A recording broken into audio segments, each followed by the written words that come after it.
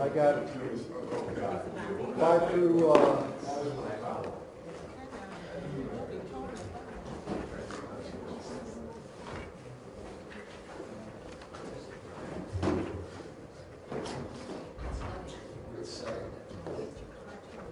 right.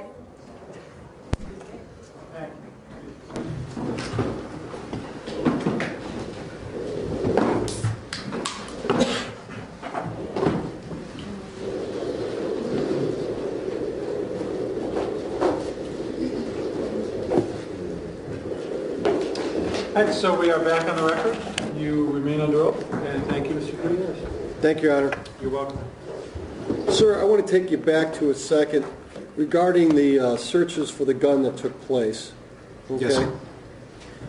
Besides the search that BCI undertook, are you aware of, besides what you indicated, what the Cleveland took at the Justice Center, are you aware of any areas that were searched by CPD? I believe it was around the exit, around 72nd when they got off 90, where the car kind of missed the ramp, went into the grass a little bit. I believe CPD sent some officers down there to search that area in case anything had been thrown out of the car. And do you know the results of that search? I don't believe anything was found there either. Okay, and I want to go through for a second the court's indulgence. You received the guns, did you not? They came to our office, yes, sir. And I'm showing you a stack right here of all these guns. Is this how you received them? Less a few of the stickers on there, but yes, sir. And this is how you determine the names? What information did you glean from this? It was through the firearms being turned over to us that we were able to get the actual names of the officers involved. The labeling on the boxes lists the officer that the gun was collected from. Okay, and quickly, sir, we'll go through these 12 boxes. Identify, first of all, the exhibit number. And for the record, what am I giving you? This is what is simply termed a gun box. It's boxes that are used standard to package firearms for evidence collection and lab submission. Sir, by the way, did these gun boxes, the guns given to you, did they indicate how many shots were fired out of them? In the description of property, it is listing, in this particular case, it's Exhibit 1, Glock 9mm, Model 17, serial number, loaded with 1 live round in chamber, 1 live round in magazine. Meaning prior to shipment, I assume. That's the way the gun was collected. Right. They're not sending it to you with something in the chamber. No, sir. It's been checked in and unloaded. There are some circumstances where firearms haven't submitted to the lab. Oh, really? One in the chamber. Those are usually flagged immediately, and someone from the firearms section of the lab, such as Mr. Roberts that was here, will come up to the front and secure the weapon. Okay. So, sir, when you receive these, like the judge said, there's nothing in the chambers here. They are usually unloaded. Okay.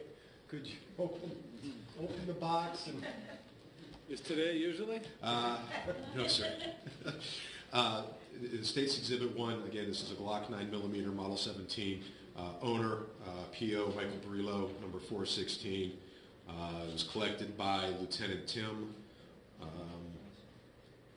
But you received those boxes? Yes. The boxes were sealed with evidence tape and signed off 11/30/12 by the officer that's secured the evidence. Inside the box is the pistol. It is wire tied to the box so it doesn't bounce around. There's a wire tie in here indicating the gun is cleared. 1 extra magazine. Is there also a magazine in it right now? No, Your Honor, it's empty. Okay, so 1 magazine. 1 magazine is with it.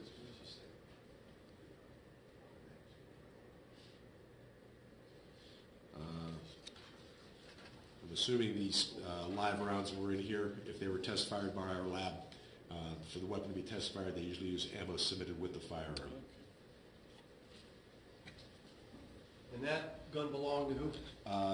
This is Officer Brelo's firearm. And it indicated on top of that box the number of rounds that were fired? It indicates it was collected with 1 live round in the chamber and 1 live round in the magazine, so 2 rounds total with it. So it just gives what the condition of the gun was? When it was collected by the officers. Okay. Also on it are the BCI lab submission numbers to show evidence tracking. Okay. So exhibit number 2. Exhibit number 2 again is a gun box with a 9mm, a model 19, serial number, loaded with 1 live round in chamber and 13 live rounds in magazine. This was Officer Cynthia Moore's firearm, collected by Lieutenant Tim.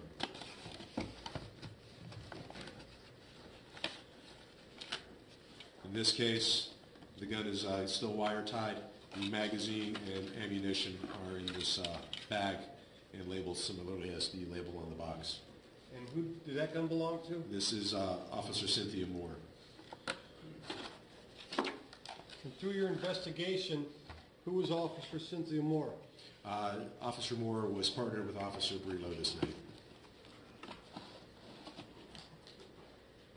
Exhibit number 3. Didn't we do this with Roberts? Yes, we did. Judge, I can...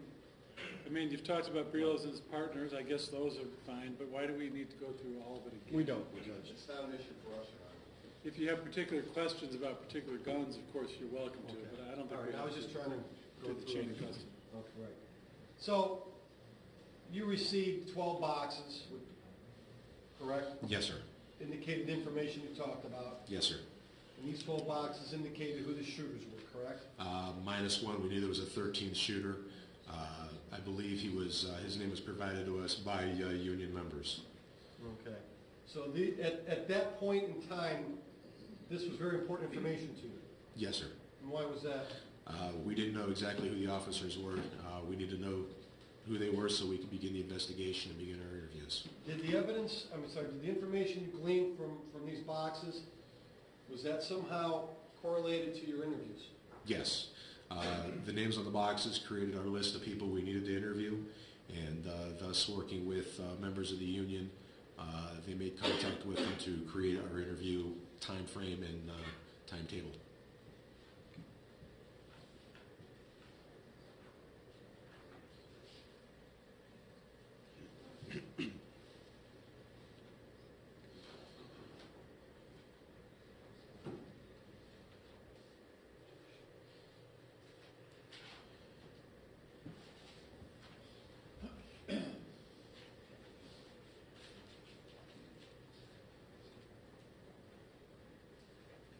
So going back to exhibit number 1 just for 1 second. That was Officer Brelo's gun, correct? Yes, sir. And the information regarding the ammunition and things of that nature. Well, first of all, do you know what type of gun that is? Yes, sir. Glock is a gun originally made in Europe. They do manufacture it now in the United States. Their advertising is that they have about 65% of the police market. They're very prevalent in the law enforcement field. A 9mm, this is a model 17. What does that mean? This particular model is 17 rounds in the magazine. They make guns in 3 different sizes. This is a full-size pistol. They make a compact and then a subcompact. And when you say 17 bullets? 17 bullets in the magazine in this particular firearm. This was the original gun Glock created. So if I have that Glock and I put my magazine in with 17 bullets, Yes, sir. then I got 17 in there, Yes, sir. not 18. Well, law enforcement, we prefer to instruct officers in what's called an administrative load. Load your magazine to full capacity, seat it in the firearm, chamber around, remove the magazine, top it back off, and reinsert it in the gun. That way you have the max capacity the gun can carry. A full magazine plus 1 in the chamber. Is that standard in the police industry, so to speak? We hope so. There are times in some interviews officers don't remember whether they had that plus 1 in there, or they just put a magazine in, chambered around, and went on duty. So regarding that particular gun, it indicates there are how many bullets left? 2. There was one in the chamber, one in the magazine when it was recovered.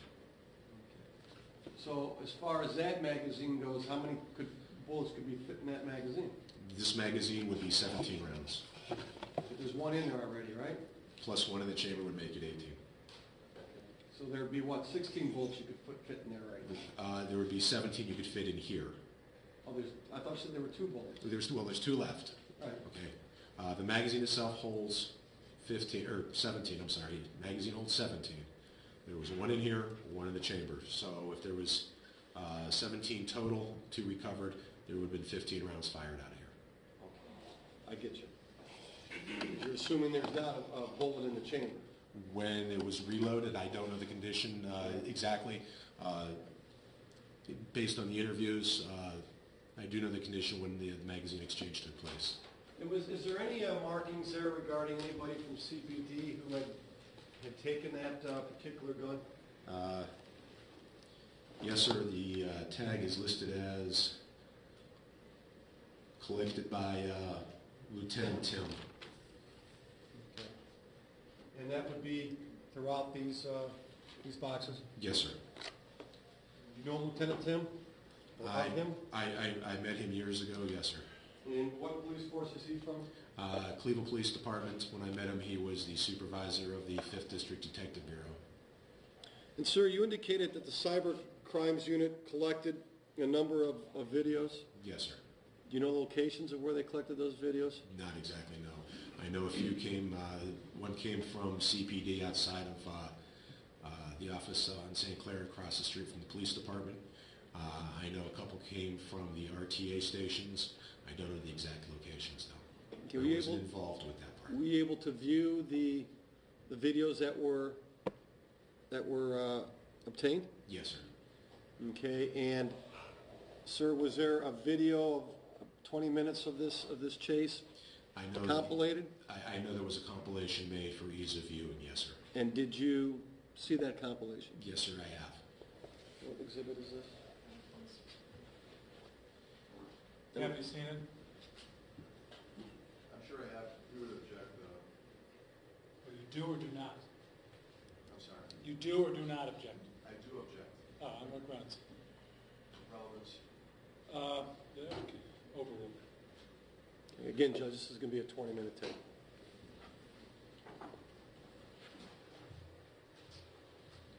Is there sound on there? There's no sound on there. Can you pause it for a second, Ms. Barnett? Yes, Your Honor. Do you propose to be asking questions while it plays, or just play it right? Just play it right through, Your Honor. All right, so Mr. Lloyd and Ms. Nunez, thank you. We're off the record for the time being. So let's not have any of our typical debates until we get back on the record. Okay, Your Honor.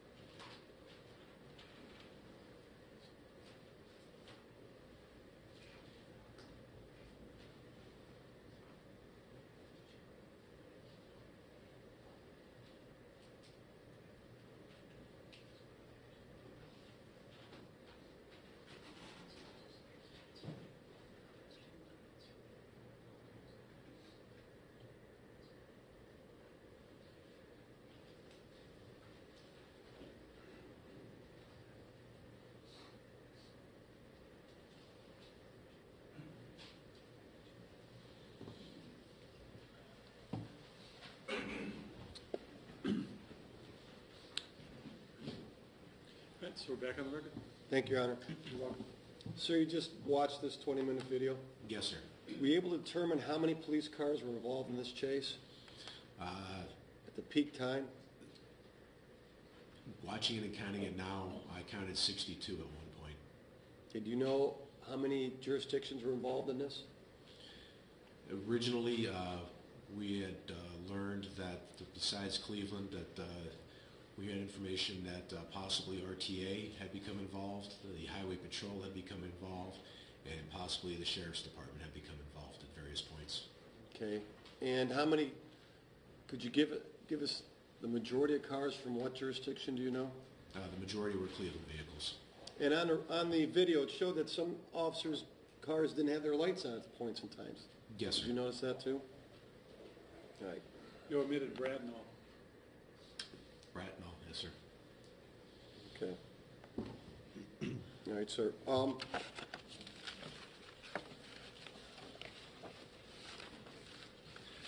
Sir, I believe we were setting up the point in time where you did the interviews, correct? Yes, sir. When you talked to the judge about the protocols that you utilized, Yes, sir. correct? And, sir, did you use any type of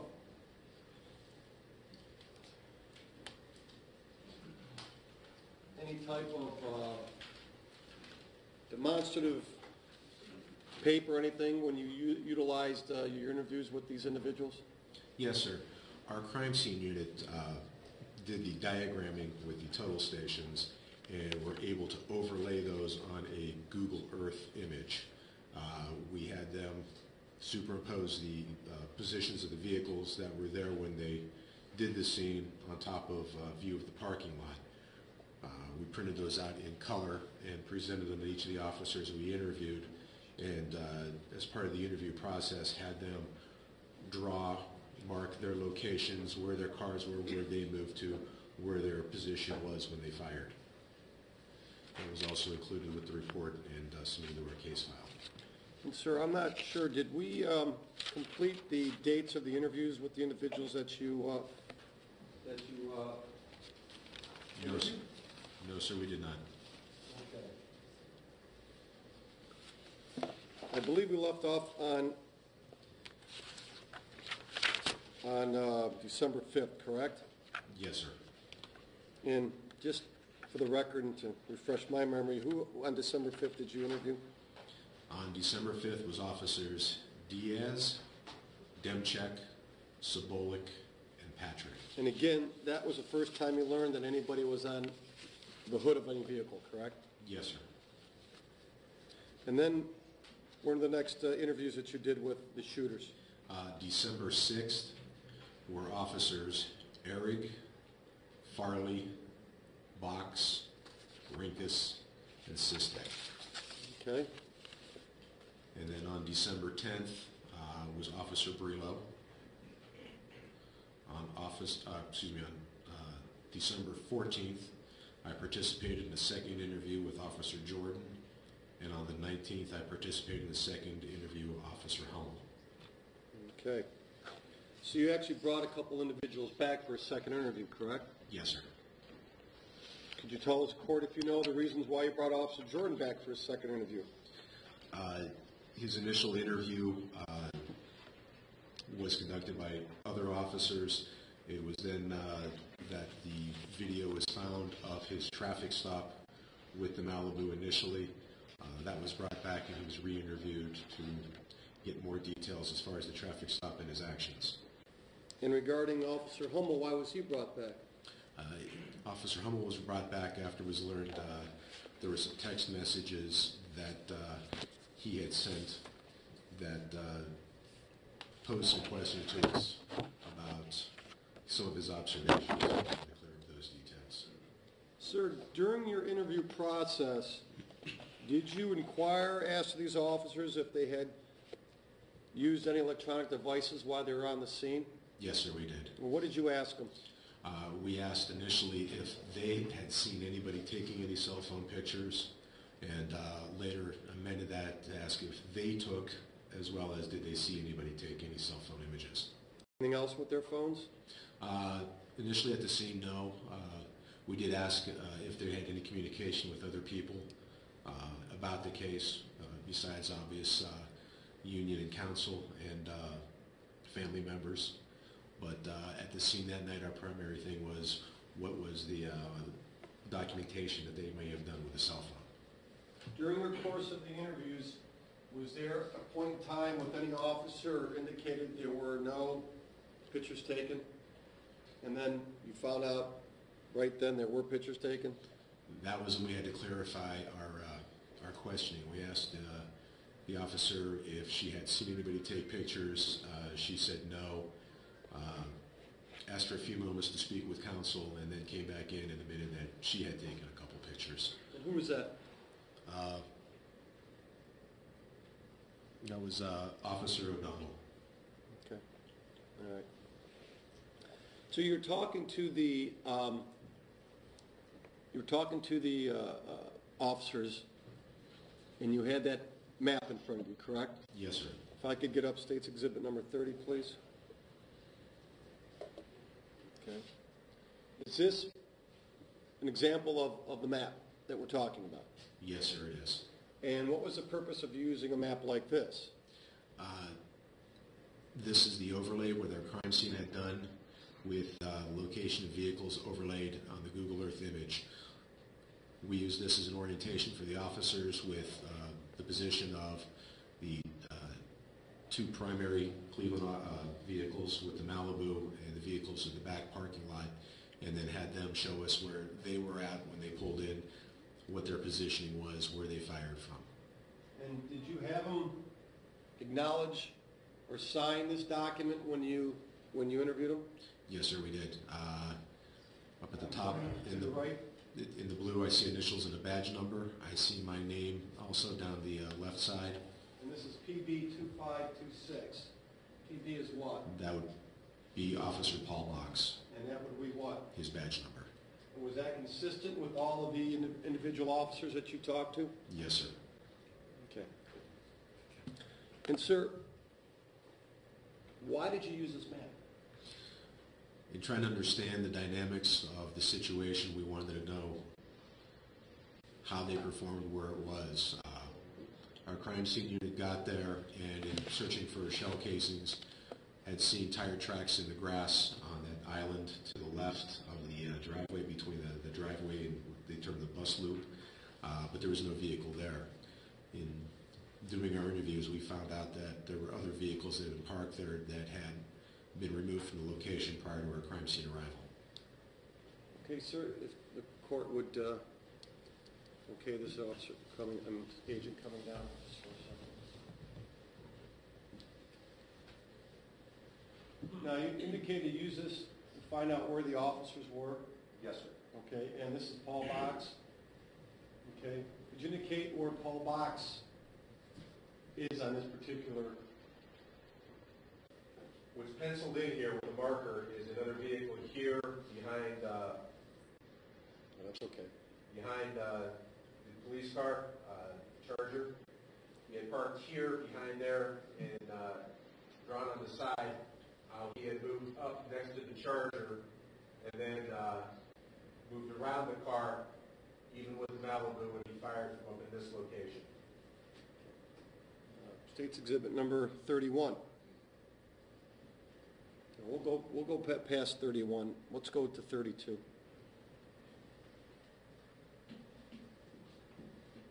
Okay. So it's marked for identification purpose. State's Exhibit number 32. You familiar with that document? Yes, sir. And what is that? This is Officer Demchek, the map that he used in his interview. Okay. And is his indication that it's him on there? His initials are over here. On the side is the date of the interview, 12/5/12, and his name written. And somewhere on there should be either myself or Detective Gardner's signature as well. Okay. Move up or down on it. See if it. No, up or down. Headers on it. Nope, there is not. Not on this one. That is my writing, though. Could you go back to the original picture? Sure. Thank you. And what did, where is there markings here? marking here is penciled in the grassy area, just off the bus loop here. And there was a dot down here indicating kind of behind 238 in that area where the officer said he was. Okay. Exhibit 33.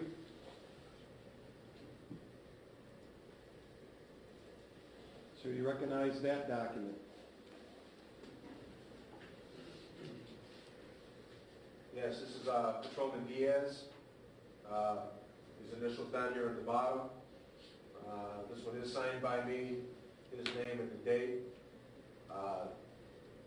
This is kind of a reverse angle of the parking lot, showing where he was at in this upper part of the parking lot between the two islands, where his cruiser made contact with the Malibu, and then he fired from this area. Okay, and whose markings are those that you're pointing to? These are the markings made by Officer Diaz. Okay, thank you, sir. Let's take exhibit number 34.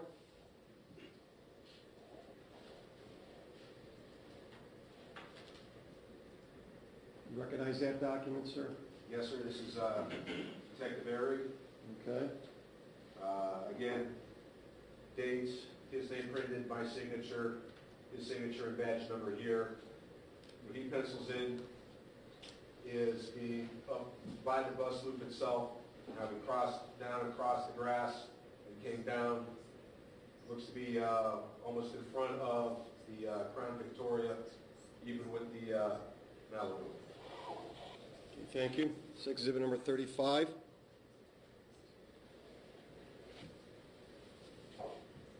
You recognize that document, sir?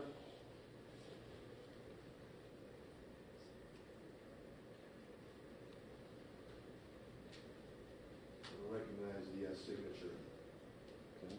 This was there's a signature up here in the upper parking lot. I believe this is a non-shooter. I would not have done the signature. Okay, and who is that? That'd be, do you know who that is?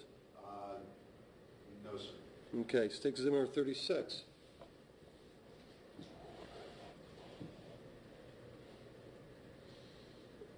Do you recognize that document, sir? Yes, sir. This is Michael Farley. Dates, his name printed, my signature. There would be his initials. Drawn in here behind the Crown Victoria Cruiser 238 would be a drawn-in car where he was at here. Looks like there's also marked farther up behind 238 that indicate where his position would have been. Okay. 37. We'll go to 38. We went through 36. No, I'm sorry. 42.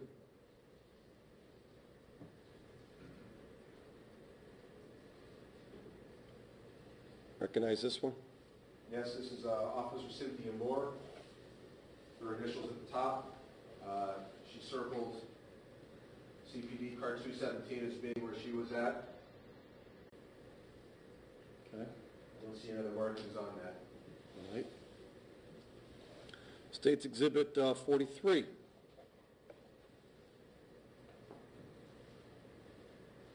Do you recognize this document, sir? This is Detective O'Donnell. The initials down in the corner, showing that she penciled in where her car was at up here on the grass, and the path where she took to, looks like the driver's side of 238, fired from there. Okay, sir, looking at this particular thing, this document, I'm pointing here to this sidewalk here. Is that what she indicated she fired? Yeah, she has a dots drawn right on the sidewalk and a line indicating her sight line.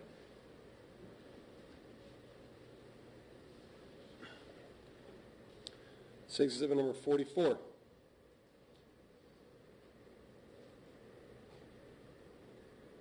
You recognize that document, sir?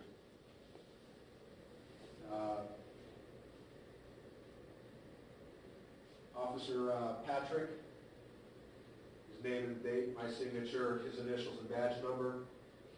He's showing that he's parked behind 217, made his way over and came up on the right side of 217 and stopped and fired from there. Do you know what he fired with?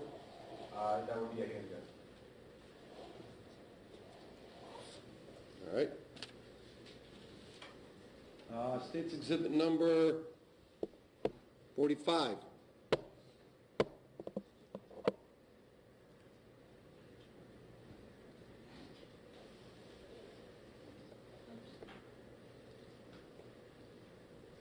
Do you recognize that document, sir? So the Civic and initials here. Okay, but you don't see any of your markings there, do you? No, sir. Okay. Is there markings where he was at? So there's a circle here, the parking lot area, the sidewalk area, towards the edge of the playground. But that map isn't like the other maps, is it not? No, sir, the orientation is off and there's no crime scene overlay on this one. Okay. State's number 46.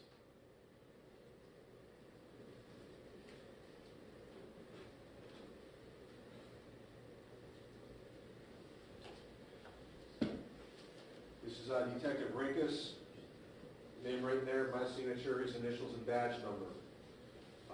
What he drew in is, as he and his partner came into the parking lot, and the Malibu turners were heading back out, they turned around, came up through the yard, kind of across the edge of the playground, and stopped here. He got out on foot, came across the driveway to the sidewalk, fired from there, and retreated back to his car. So he never actually passed the victim's car, did he? He made this big loop? If he did, he would have passed it in the upper part of the parking lot here as the Malibu came around. Okay. He turned around, came back down the driveway and stopped. State's exhibit 47.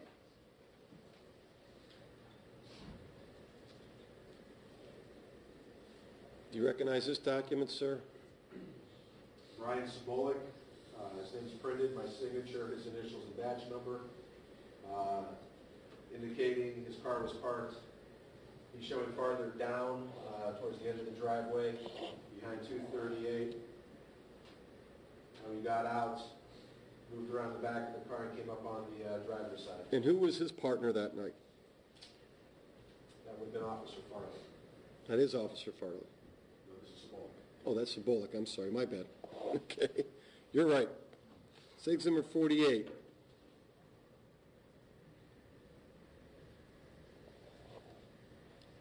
You recognize that document, sir?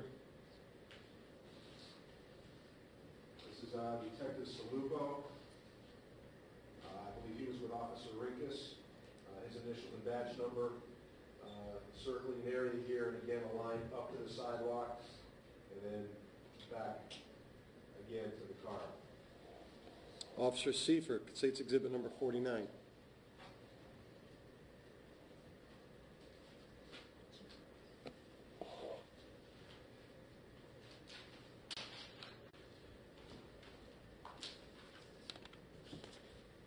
You recognize that document, sir?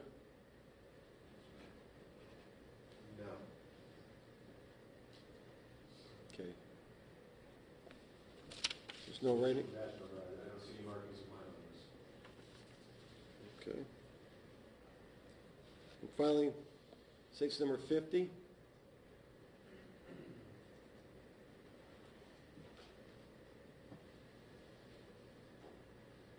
Recognize that document. This is Officer Sistek. Again, my signature, his initials and badge number, and hard to see, but it's car 238, and he's got a U shown from the passenger side around back to the driver's side of the vehicle. Could you zoom it out for us? There you go. Okay. Markings he made indicating coming out the passenger door around the back of the car, taking cover on the driver's side. Are you go back onto the same thing?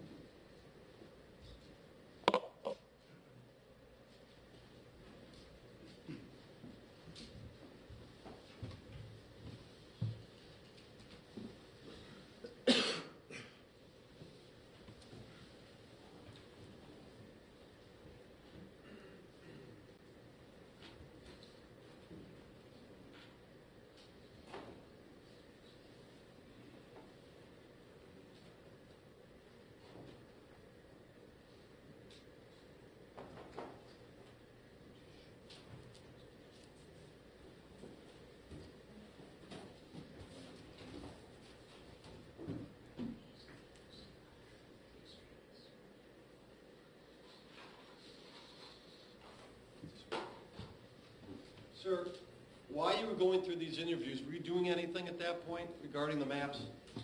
Yes, we had a large printout poster size of the overall diagram, and as we would complete our interviews, we'd come out with a post-it note, put the officer's name on it, draw where they started from, what vehicle, where they ran to and fired from, so we could identify their actions and movements. So everybody can see this. I don't know where to put this where everybody can see it. Guess this would be a good spot.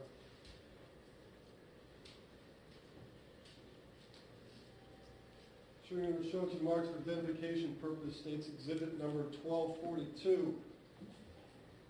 So you recognize this blow-up? Yes, sir, that is a blow-up of the maps we've been looking at here.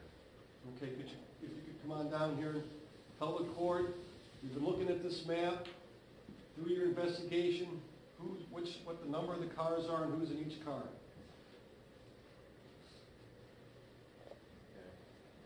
Okay, what's it CN? Start at the top. Starting at the top, license plate number is CNS 2443. Unmarked Crown Victoria, it's Officer Fairchild at this location. Okay. Across from him is CPD 215, the Charger, marked, and it's listed as Diaz. Diaz have a partner that He had night? a partner that night, a female, and I can't think of her name right now.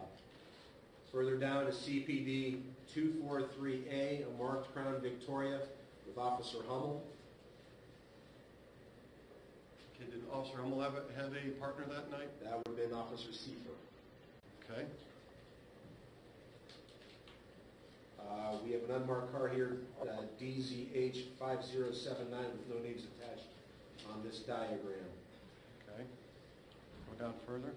Further down is CPD 244, a marked Crown Victoria with Officers Cruz and Gonzalez.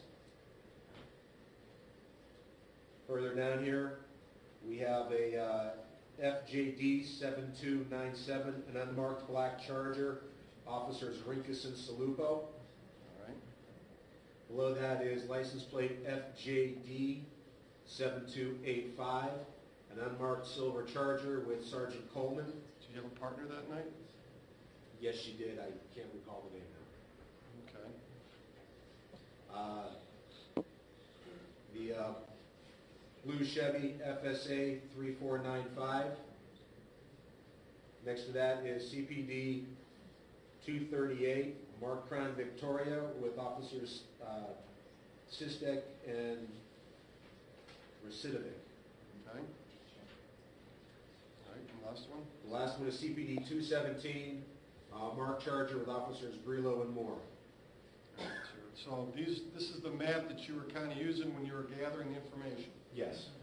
And sir, did you have, take this down.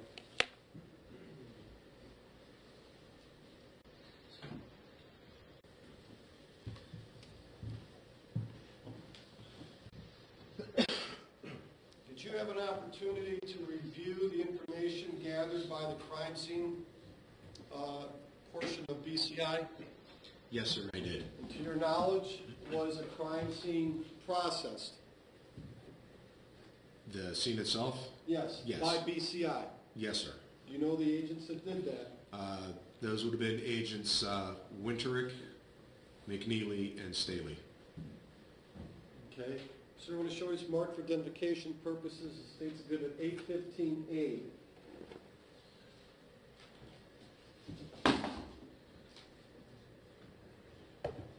County equipment. You recognize this, sir? Yes, sir. And what is it? That is a close-up of the area around CPD cars 217 and 238 and the Chevy, indicating the shell casings that were found and marked in the total station. And how is it significant to what you were trying to do regarding the crime scene, sir? Initially, when we had our first copy, it was not multicolored. It was just an indication of where the shell casings were found. Some of the shell casings that were located helped support the statements of where officers were at when they fired. And sir, let's talk a little bit about firearms for a second. You are a certified firearms instructor, Yes, sir. and you're familiar with Glocks and how they operate? Yes, sir, I am. And sir, do you have a trainer's gun with you right now? Yes, sir, I do. Could you please get it?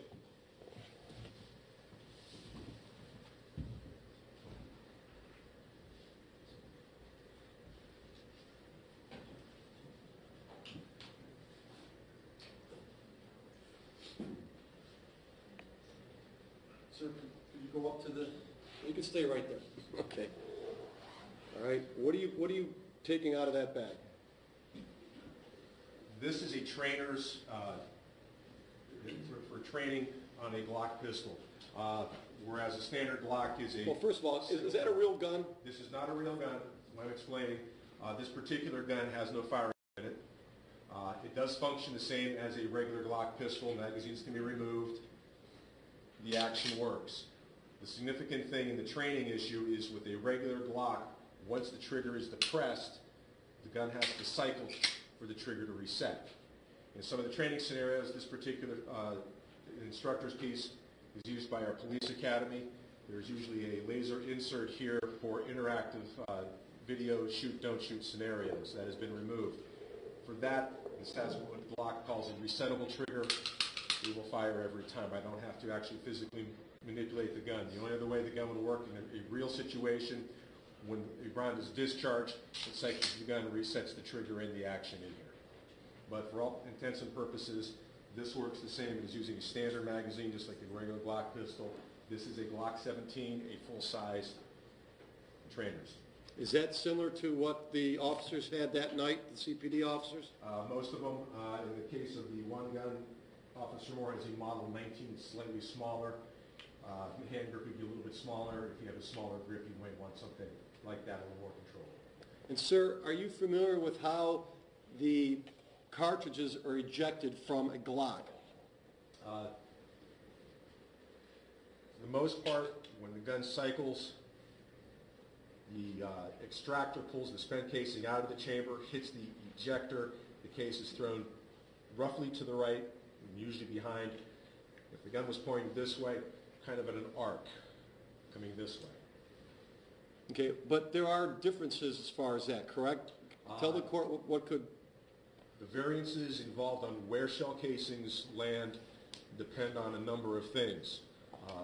Wear and tear on the gun, lubrication, cleanliness to start. The ammunition itself can indicate sometimes if it's a hard case or a softer metal case on the casing itself. Whether the gun is inclined or declined, because that changes the pattern of the arc and where the shell casing can land. So a lot of things come into, as well as if an officer is pointing out straight, the gun is pretty much straight up and down. If it's a one-hand grip, your body naturally inclines the wrist slightly. Again, that changes the angle. A study done by the Force Science Institute indicates it can vary by all those manners, changing exactly how much, basically starting at about 6 feet away from the gun. The other thing that impacts the location of shell casings is the surface the casing lands on. It can land on grass and stop. It can hit concrete. It can bounce, as well as other environmental factors, wind blowing around, people kicking them.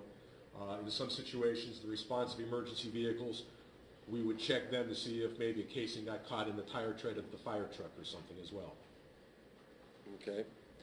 And sir, you were able to look at where the casings were found, correct? Yes, sir. And did you then correlate that with the interviews you had with the officers?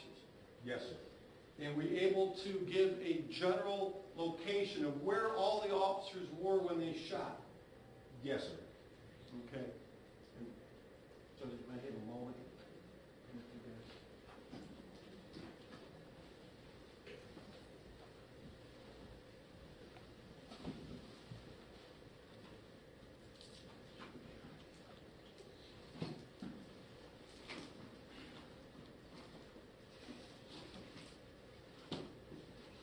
Sir, I want to utilize this model for a second and be able to put all of the officers' locations when they shot. And again, you never did any specific, how should I say, measurements, did you? No, This is just a general location of where they're at, that is correct. based upon what they said in their map, correct? Yes, sir. And where the ballistics found all the casings, correct? Yes, sir. So let's start with Paul Box. We have his map on there. If you could pull that up for me, please. Objection, Your Honor. I was wondering when that was going to come. I just figured you'd had strategic reasons for not objecting to the other hearsay, but it's sustained. As to what, Your Honor? It's hearsay. What Box told him where he is hearsay. You're offering for the truth of the matter to show that Box was indeed where he said he was. Okay, then I'll utilize this particular exhibit as to where the individuals were, based upon where their casings were found. That's okay, but you'll then want to say, can you put the figure that represents Box where his casing was found? Something like Exactly. I'll stay away from the map, Your Honor. Your Honor, I object to the last question that's raised by Mr. Gutierrez, not the court's question, suggested question. Oh, so you don't mind the hearsay? Well, I do, but there is also another issue in terms of location versus approximate location. Well, okay. I'm sustaining it based on hearsay, but the next question then is, so the point is it was sustained whether it's for the reason you wanted or not, and we'll have the next question. Okay. Sir, could you give an approximate location of where Officer Box was, based upon the findings of the crime scene investigators where the location of the cartridges were, sir? Objection. Well, you say based upon the findings of the crime scene investigators, including the statement that he took. I didn't say that, Your Honor. I said How about this? Mr. Soraya, you're aware of where your colleagues concluded that Box's spent shotgun shell was found? Yes, sir. And based on your knowledge of guns, does this give you an ability to approximate where he must have been when he shot it? Yes, sir. Again, the shotgun ejects out the right side, slightly behind. He fired one round. Just looking to see if we can find a color code on that to get the location where the case Well, is. then you're certainly welcome to go up to it in a second. But the point is, when you approximate the locations of these people, you have to do it based upon things already in evidence, namely the location where their casings were found, not to represent in visual fashion where they told you they were, because that is hearsay. Your Honor, we would object other than just to show where casings were found and identify whose casings they were. To take the next step and give an approximation as to where the officer was, we object to that process. I think that is that objection is not sustained for this reason. First of all, as a finder of fact, I recognize that it's approximate, and you've certainly been given an opportunity to cross-examine this witness and make it perfectly clear that he has no way of knowing exactly where these people are standing. In other words, your objection is approximate versus exact. Am I right? That plus the hearsay aspects. Right. Well, the hearsay we're trying to eliminate by going on the casings which were gotten into evidence without hearsay. So, knowing your limitations here, could you give us the approximate location of where Officer Box was, based upon where the spent casing of his shotgun was? The diagram indicates brown color. There's one brown color here, approximately even with at the front tire of 217. Put him somewhere roughly in this area. Okay. Next, Officer Brelo. His casings are indicated by red.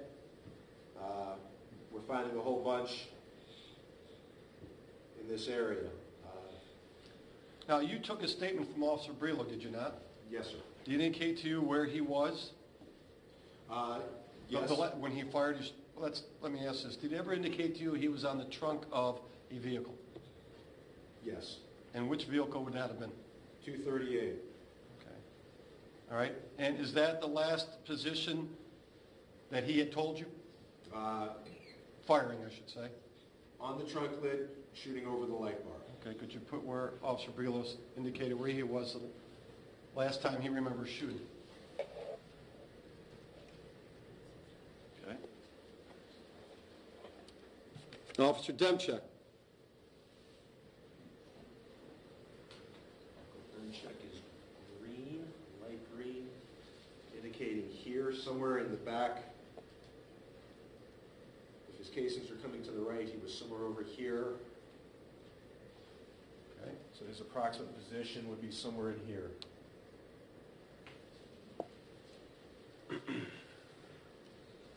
Officer Farley. And by the way, sir, in this diagram, in this model that we have here, is it complete as far as cars in this area? Yes, as it was found in diagram by our crime scene. Okay, from here back, is it? It's accurate until the driveway wraps down, comes this way, and Lee Road would be over there. Were there any cars situated over here? Based on the interviews, Based upon anything that you learned during your information? During your investigation? based on the interviews, we learned that there had been cruisers parked back here behind our two cars, as well as up in the grass area here. Did you place where you think the other car? Based upon the information you learned. And you said someone was where now? We had one car up in the grass area approximately here, and one more car indicated somewhere up in here, possibly on the bus loop itself, but somewhere in that area. Okay, I believe we left off with Officer Farley.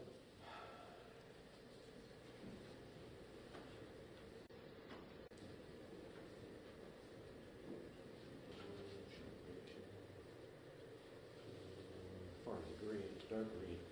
Okay. Okay, he's showing back in this area, which would put him tentatively somewhere in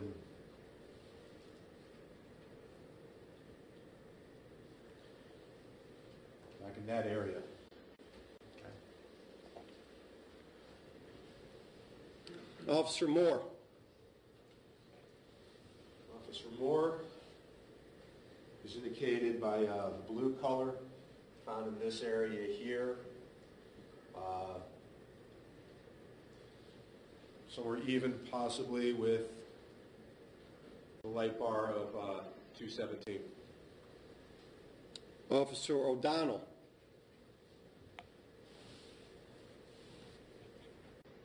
Do you have men and women? No, we just... Broken no base.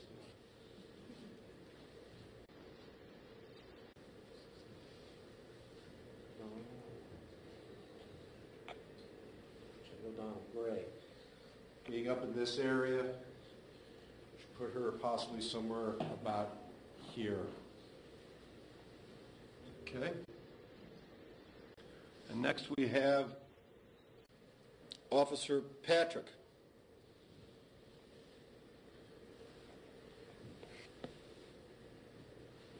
Is indicated by purple, being up in this area. You'd be up here again somewhere in this area. Okay. Officer Rinkus.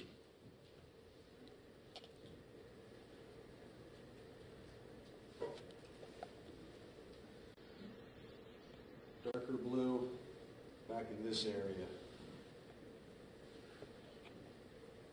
Indicating he'd be somewhere around here. Officer Sobolik.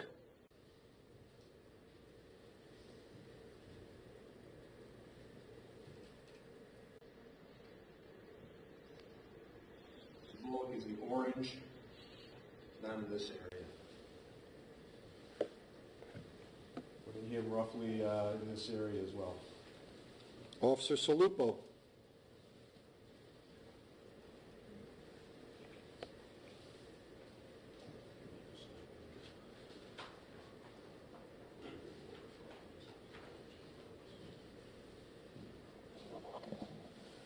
Lupo is the bright pink.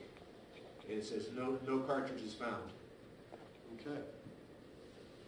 All right, then we go to Officer Sistek. Sistek is a maroon color. See his in this area here. Put him roughly somewhere right behind the car. All right. Thank you. You can go up on the stand. And sir, for the court's edification, this is an approximation, correct? Yes, sir. There's nothing exact about this. No, sir. You're trying to give the court an idea of where everybody was generally. Generally. Let me interrupt you, Mr. Gutierrez. Sure. Take a break at this point. You have the people positioned. Why don't we say 10 till, so you remain under oath? See you in 15 minutes. Thank you, sir. We're off the record.